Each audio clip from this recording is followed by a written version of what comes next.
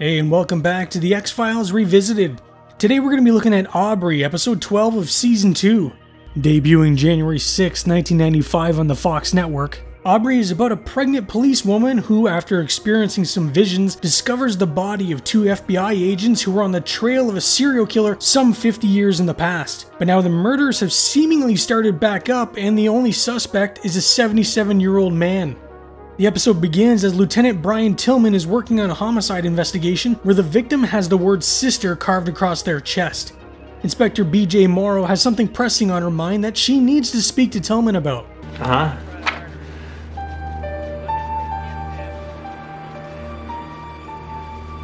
And that couldn't have waited until later, when he's at home with his wife, who knows absolutely nothing about this. He hands her an address to a motel they can meet at later to talk, although she seems pretty upset that he wants to take this to a motel, but I don't know. Don't get involved with people that are married, I guess? She makes it to the motel and starts to experience some kind of episode that I'm not sure is part of the whole pregnancy thing.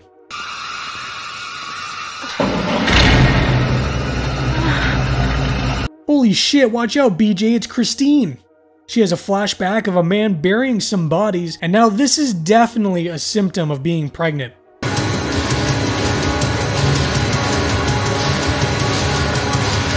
At FBI HQ, Mulder and Scully go over the dental records of the remains dug up by BJ, and they seem to match those of a missing FBI agent who went missing 50 years prior while investigating what was then called stranger killings.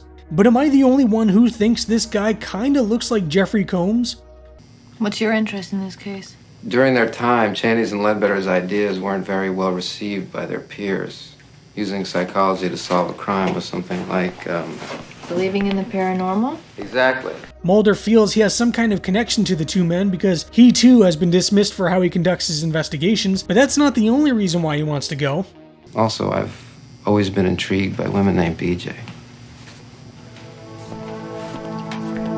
The agents arrive on the scene where BJ tells them she found a dog digging in the area, which is why she started digging and found the bodies, which we know is a lie, because she just suddenly appeared there after being attacked by Christine.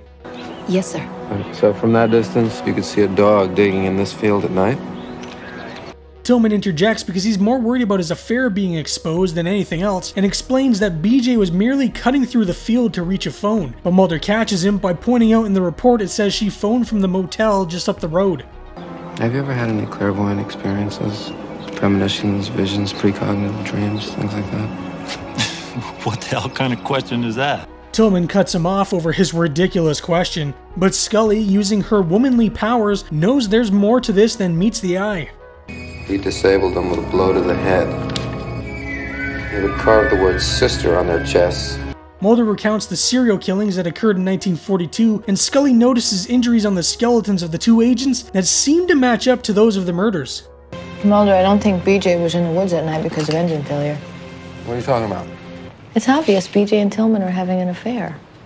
I love how oblivious Mulder is to BJ and Tillman's affair. If he would try an actual relationship, and not one of the blow-up variety, he just may learn something. They use some newfangled technology that will somehow show them what was carved on the agent's chest and see if it matches with what was carved into the other victims. BJ comes to check and see how the investigation is going when she starts having some flashbacks of someone aggressively shaving.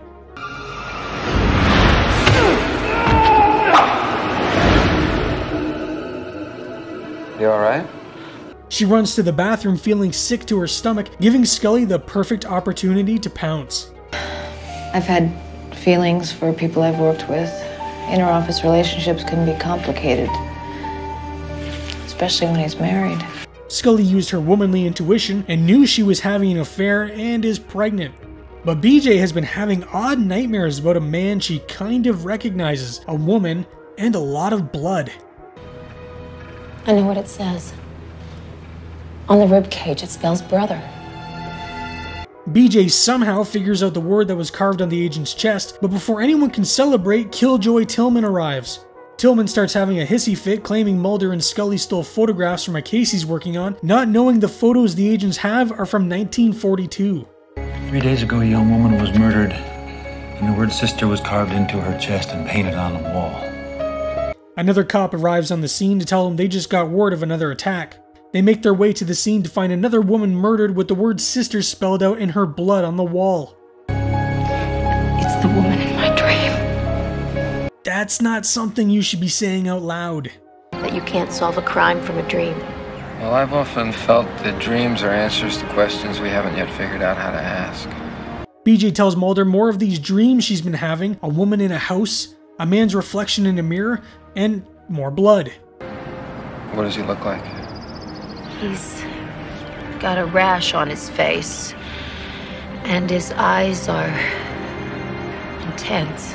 She also remembers a strange photo behind the man with a weird-looking structure, which Mulder asks her to draw. It's a triangle and a circle, and yet Mulder somehow knows exactly what it is. What are you looking for? Just wanted to check on something. I don't get it. That book's from the 1940s. BJ is rudely interrupted by Tillman, who now suddenly wants to talk. He says he wants to go with her to her appointment, but she's no longer going as she's changed her mind, if you get what I'm saying. You can't just change your mind. This isn't your decision. It's our decision. BJ has more pressing matters as she finds the photo of the man she's been seeing in her dreams. Harry Coakley. He was convicted in 1945 for rape and attempted murder. It looks like they may have a suspect for who's been committing all the recent murders, except for the one glaring issue that he's 77 years old. Harry Coakley? Yeah. Oh yeah, this guy is definitely their man. Maybe he's on some of those magic pills Gung had. Mulder shows him a picture of one of the agents found, asking if Coakley had seen him before, and he gives the most unconvincing no I've ever seen. No. Mulder asks his whereabouts the previous night, but I mean, look at him. He can't get anywhere without that damn oxygen tank. Coakley asks if they're done, and Scully just glares at him, because anytime there's a female victim, she always seems to take it much more personal than if it's a man.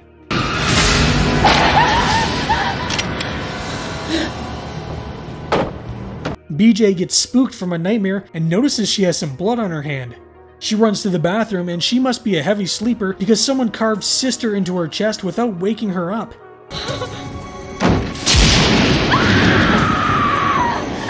Pregnancy really does some crazy shit to you. Some more flashbacks, and she's suddenly in a random stranger's home, pulling up the floorboards in their basement.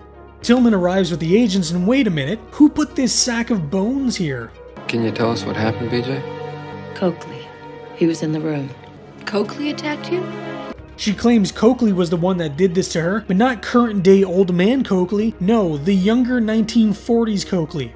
They bring the old man down to question him, but it should be very apparent this man can barely go to the bathroom, never mind attack someone. They checked it against Coakley's.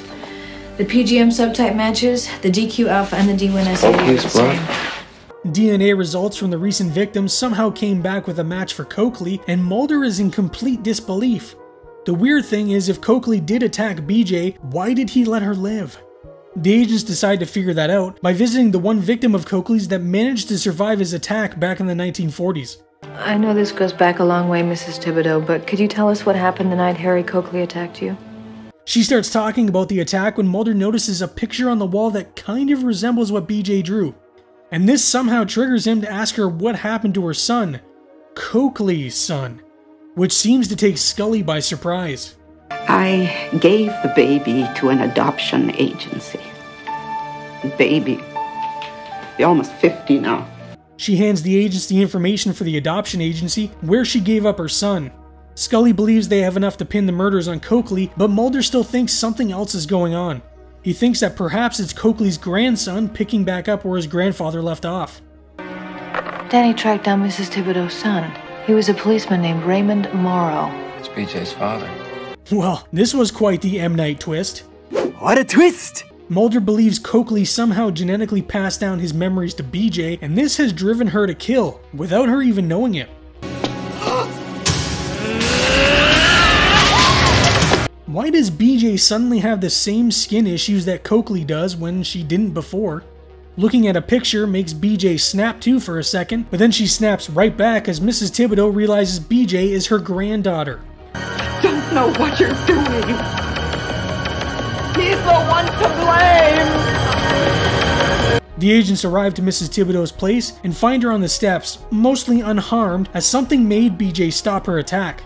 Mulder puts out an APB on BJ, and Scully thinks Tillman is going to be her next target, but Mulder disagrees and thinks it's Coakley that she's going after next. Coakley's not answering his phone. I'm going over there. At Police HQ, Tillman starts losing it on Scully, but Mrs. Thibodeau confirms what Agent Scully is saying by telling Tillman BJ attacked her with a razor.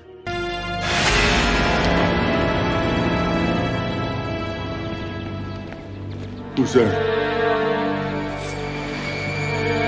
Someone is in Coakley's house and they cut the tube to his oxygen tank. I guess now he'll know what it feels like to be on the other side of this whole thing. How does it feel to be on the other side of the razor, brother? I just said that. She slashes away at Coakley, meanwhile Mulder has made it to his place and is making his way around back. Well, that was quite the cheap shot. BJ gets on top of Mulder, brandishing the straight razor and seeing the face of one of the murdered agents. I'm not BJ. Yes, you are.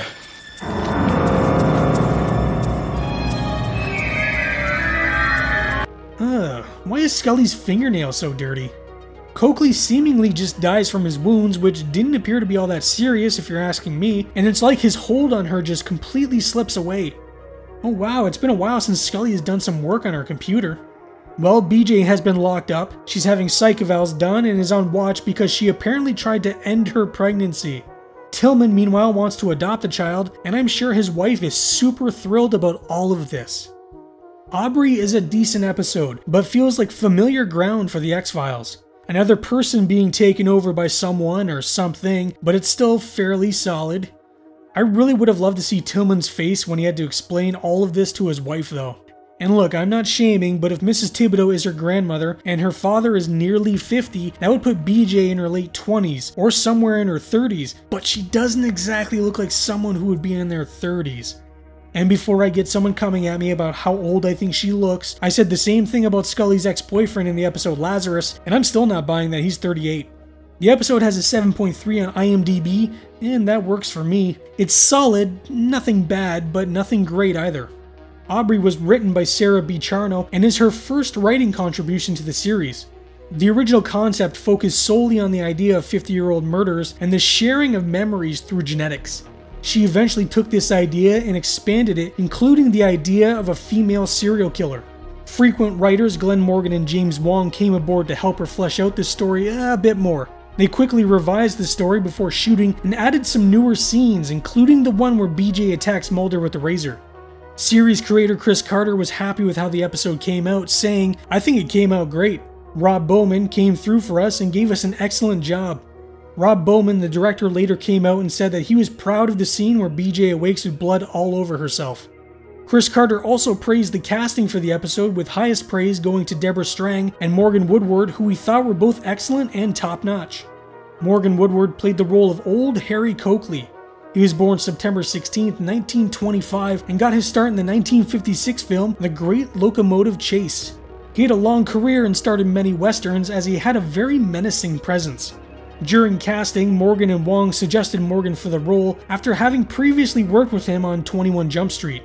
He would have one more role in the show Millennium and then retire, enjoying the rest of his days on his ranch until his eventual passing in 2019 at the age of 93. Deborah Strang played the role of BJ Morrow. She was born November 12, 1950 and got her start in the anthology horror series Monsters. She's had a small but fairly consistent acting career, with a recurring role on Days of Our Lives, General Hospital, and a voiceover role as Aunt May in the animated series The Spectacular Spider-Man. Her performance as BJ was submitted for Emmy consideration, but ultimately she didn't make the list. Joy Coghill played the role of Linda Thibodeau. She was born May 13, 1926, and had a rather sporadic acting career, starting with a 1955 series called Encounter. She would have a lot of small roles throughout her career, but was in the 1987 horror film Blue Monkey. And can you guess what that one's about? I gotta get closer. It's about a giant ant. Joy passed away on January 20th, 2017 at the age of 90. And finally, Terry O'Quinn, who played the role of Lieutenant Brian Tillman. He was born July 15th, 1952, and got his start in the 1980 made-for-TV movie FDR: The Last Year. Of all the actors in this episode, he by far has had the biggest career. From a 1987 psychological horror film like The Stepfather, to 120 episodes in the hit series Lost, he's definitely made a name for himself in the industry. Aubrey is a decent episode that I think is worth your time. Like I said, it's not amazing, but I think it's fairly solid and will make for a decent viewing. But don't go far, because next up is one of the creepiest episodes of the series when we're introduced to a fetishist who collects pieces of the dead in Irresistible. Well, I hope you enjoyed our look at Aubrey, and if you did, please hit that like button. It really does help me out. Also, please think about becoming a subscriber. It would mean a lot to me. Let me know down in the comments what you think of Aubrey. Thank you all for watching, and stay spooky. Friday. I'd like to know why this policewoman would suddenly dig up the bones of a man who's been missing for 50 years. A killer from the past. You're sure it was him? I know it was him. Has returned. The word sister was carved into her chest. To start a new generation of terror. The X-Files, Friday at 9, 8 Central.